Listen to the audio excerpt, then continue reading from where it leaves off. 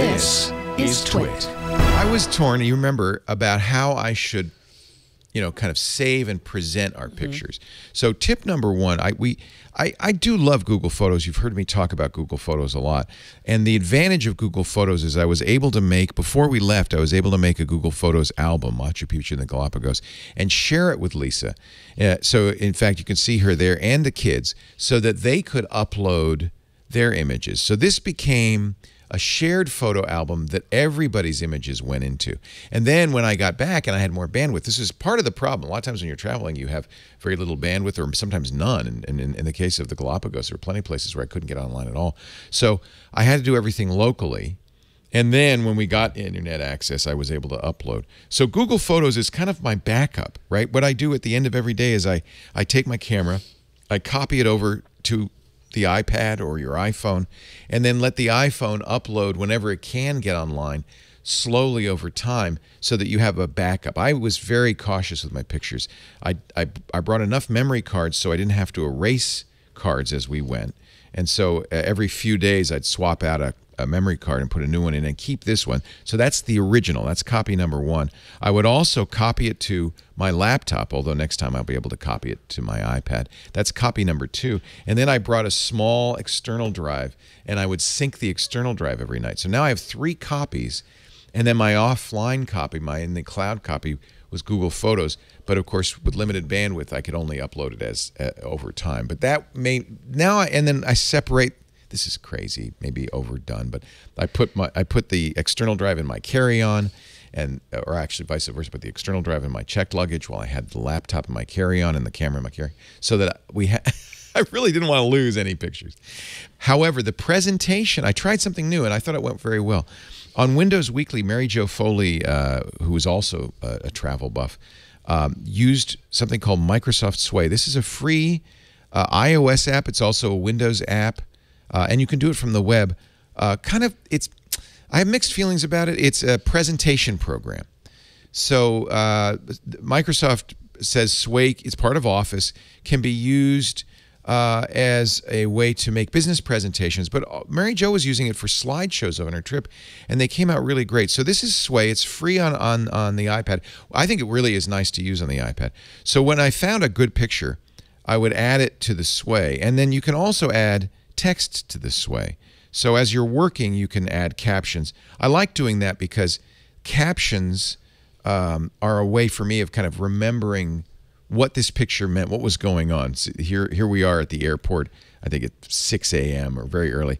And so I also mentioned that we had 9 flights in total during this 2-week trip. We'd spent a lot of time in airports and airplanes. So I can put that into the Sway as we go. Now, this isn't what you'll see at home. This is my work Sway. And it's very easy. You see there's a plus sign. If I want to add a picture, I can add it directly from the camera. I can add text. I can add a heading. I can also say how the images are shown. So you can say, let's Sway do it. And that's really kind of what Microsoft wants you to do, which is let Sway arrange the presentation. That's really what they're saying about this is, oh, this is something you can do, without doing any work. You're going to get a great looking presentation. I sometimes would take a little more control of it and choose one of these other stacking methods. You can also, if you add media, you add it from, this is from the Apple Photos app, right? So I can add media there. Let's pick cancel out of that and pick a spot to add something. This is by the way, an automatic stack. This is the picture I took with the camera phone. This is my best picture, just so you know what Machu Picchu looks like. But again, this isn't what it's going to end up looking like. This is you're working in this, right? This is how you're working in it. You can also, when you're looking at a picture like this, you can just crop it, and you can star it, which will tell it, okay, I want to see that full screen. Otherwise, these will be a little bit smaller. So you have a lot of control over this. Now, what you can do, and this is what I did, is you can share it in a variety of ways. You can send a link to invite others to participate, just like Google Photos. Or you can have a link that other people can look at, and that link can be posted in Facebook, Twitter, Google+. It even has, and this is what I did, an embed link. So the embed link is a link that I pasted into my blog, so that in a frame in my blog, so that it is actually in my blog as a presentation. But I said I had mixed feelings about this. My mixed feelings on this are, you're putting your photos in something, there's no export. There's no way to say, take this and make it a movie or a PowerPoint. It's in Sway, and that's the only place it can be. And if Microsoft should kill, it's on the Sway servers, it's not local. So if Microsoft should kill Sway, this presentation's gone forever. And you know, I'm not a fan, because I've been bit before, of putting your pictures anywhere where you don't control it. So if you use this, this shouldn't be the only way you share your pictures, and you absolutely must keep the original copies of your images. And if your text, if you write a lot of text, you might want to save that as well, and you have to do that manually because Microsoft doesn't let you do it. However, it is a great way to share these. Once I embedded it on my blog, it becomes a show. Sway has some features that are nice. You can change the layout, the colors in the background. You can have it even automatically remix it. If you say, well, I don't know if I did a good job, so I'm going to remix it.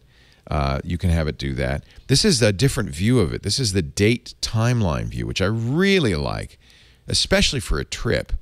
Less useful for a business presentation, but for a trip, it's great, because this is June 1st, this is June 2nd, or this is day 1, June 5th. I put the actual dates in. And I think that's really nice too. So here, I'll just show you what it looks like just for a little bit. When somebody goes, and if you want to see the full thing, you can go to leolaporte.com, my blog, or I posted it on Facebook also. So you see, it's kind of a slideshow with the captions. And if people want to see a picture close up, they can, and then they can close it. And it's just, I think it's just kind of fun. These are not the pictures you liked, though. I know what you wanted to see. Well, I did. I watched this on Facebook, and I really did like that you had captions on it too. Because rather than just looking at don't look at that. That's explicit. That's but art, one of the advantages. Well, yeah, this is pre-Columbian art. By the way, we're at a museum in Lima called the Museo Larco, and they have a section of the museum that they say is the adult section, because it turns out the Incas and the Indians before them made explicit sculptures. And what's great about this picture, and I'll leave it to you if you feel adult enough to look at it. Don't say we didn't. They're anatomically correct. Is that these were actually on the bathroom doors, so you know which bathroom to go to. And I kind of liked that there was no question. You knew what bathroom to go to, depending. Anyway, I'll scroll past that. So these are the Machu Picchu pictures. And you see, this is, even though I have this on the iPad, this is all loading from Microsoft's servers. So if the servers are dead, this will stop working. So this is really, I wouldn't think of this as a long-term proposition. In fact, I'd probably trust Google Photos, and I'll show you what Google Photos album looks like in a second, a little bit more, because Sway does not seem like a big business for Microsoft. Google Photos is clearly a big business for Google. So, but yeah, you liked the Galapagos animals. So let me see if I can get there. And I wrote a little travel log on each island, because we visited something like 8 islands. There's hundreds of islands in the Galapagos. So I wrote a little bit of what island we're on and what kind of animals you'll see on the island. You like the animals? I did. I didn't take this picture so I can show it and sing its praises. I lent my camera to one of our guides, and he said, "Oh, good." And then he went out in a Zodiac, one of those little rubber boats, and took pictures of penguins. The Galapagos are weird. These penguins are Antarctic penguins that somehow got transported on the ocean currents to the equator, where it's very hot for them. It's too hot for them. So they don't thrive here. But they survive because there's one current, the Humboldt current, which comes from the Antarctic, where the water's really cold. There's a strange place, because in some places the water's warm, equatorial warm, and some places it's freezing cold.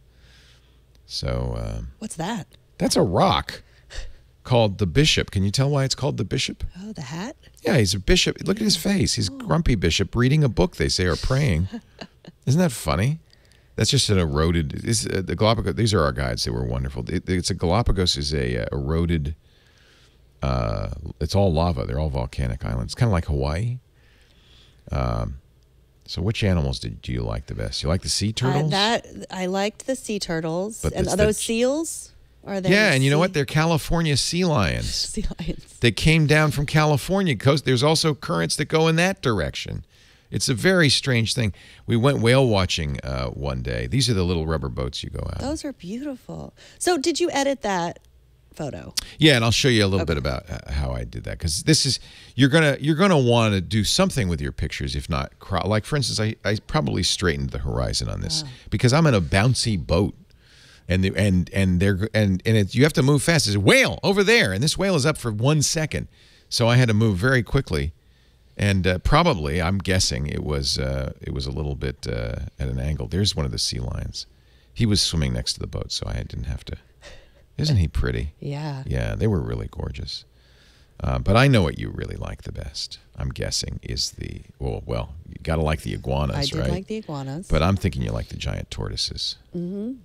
Because they're really amazing.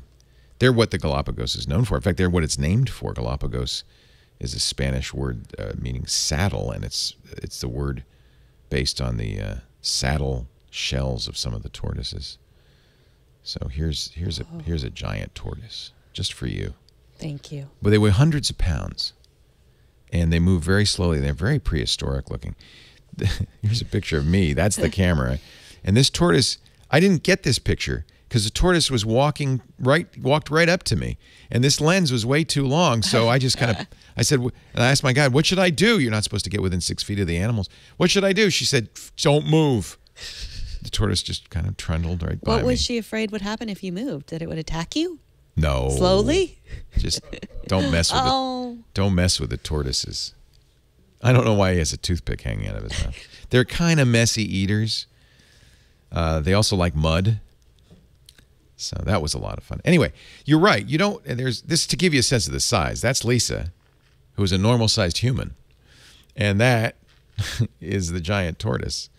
And that's how big they get. They're really beautiful creatures. It's fun. The Galapagos is fun, and it's a photographer's dream. So what was my routine, as I mentioned? Now, normally, so what I did is I brought a laptop with me, and I was using Lightroom. But I'm thinking next time, what I can do is get the pictures in. Now, I wanted to show you, almost all cameras now have an app that makes it easy to get the pictures in. In this case, this is a Panasonic, so you can use the Panasonic Image app. I was using a Canon, and you can. I'd have to turn on the. Let me turn on the camera's Wi-Fi here. And so most cameras nowadays have, believe it or not, have Wi-Fi. And so I'm going to send. You can use it to control the camera, but in this case, send images stored on the camera to a smartphone. And I'm going to connect, and suddenly it'll say, "Oh, I see the camera."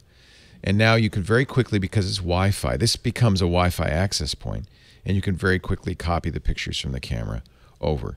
So now they're in your, depending on the app, sometimes they're in only the app, sometimes they are immediately copied to Apple's Photos app. But once they're in the Photos app, then there's a variety of ways to edit it. And I, as you can see, brought quite a few apps with me. I'm a Lightroom fan, and Lightroom on the iPad is very interesting because Lightroom now, as it stands on the iPad, is really, this is like a sidecar to Adobe's Lightroom on the desktop computer. But Adobe has said one of the things they really want to do is make Lightroom on the iPad every bit as powerful as Lightroom on the desktop. You can crop and straighten, so you can, do that. There are some preset effects, and this is getting pretty sophisticated. I can make this a black and white photo if I want, or I can say I want to make this a little cooler or maybe a little bit warmer. And they also add detail, which I frequently would add detail. You want to enhance the clarity of your images, maybe reduce the noise if it's a grainy image, maybe not. Let's go back to that high clarity. That looks pretty good, doesn't it? Except it's kind of popped this rock, so I might want to reduce the brightness a little bit. You can vignette. So there's a lot of the editing stuff that you might do on a desktop version of Lightroom. You can do here, and they even give you quite a bit of more elaborate controls. But a lot of people use Lightroom on the iPad as just simply a way of marking photos. Like as you're going through your photos. Oh yeah, let's keep that one, and you can double click it and say I want it. Or you can also do this, which is check the focus and so forth, and you can make it a pic or not. And so and then what happens is when you get home, this will have, or you get back to your hotel room, this will sync the pics with Lightroom on the desktop, and then you could do, if you need it, the more elaborate editing. I think this, by the way, is free and doesn't require an Adobe Creative Cloud subscription to use, but if you want it to synchronize with Lightroom on the desktop, then you do have to have a subscription to Adobe's Creative Cloud. I actually do the $10 a month subscription, which gives you Lightroom and Photoshop, and those are really the tools that any photographer needs. This is a sea iguana crawling out of the ocean, which is kind of amazing because this is the only place in the world where iguanas go swim. They're not very good swimmers. They only can use their tail to swim. What they do is they dive very deep. They eat the seaweed, but the problem is they can't digest the seaweed. So once they eat the seaweed, fill their belly, look how full that guy's belly is, they go out in the rocks and they cook it inside their tummy. Oh my goodness. So that they can eat it. So there's these guys are lying all over the place. They're not social animals, by the way, but when don't they look like prehistoric creatures? Isn't that amazing? So when you look, there are just tons of them lying. I have to see if I can find a picture of it, but lying all together, I guess not, on a rock. And periodically, as it's cooking, by the way, they've ingested a considerable amount of salt water, and as with most creatures, they can't digest the salt water. So as it's cooking, every once in a while, they'll spew salt water out of their nose, like little steaming pots. I think that's how we should all do Thanksgiving. Just raw turkey, a lot of salt water. And lie in the sun. Lay in the sun and bake it inside us. So I think Lightroom is and I think by the time I go on vacation next, in a few months, Adobe will have updated this to work even better with the new iPad Pro, and probably will be a very good photo. I think as good a photo editor as it is on the desktop. So that's pretty exciting.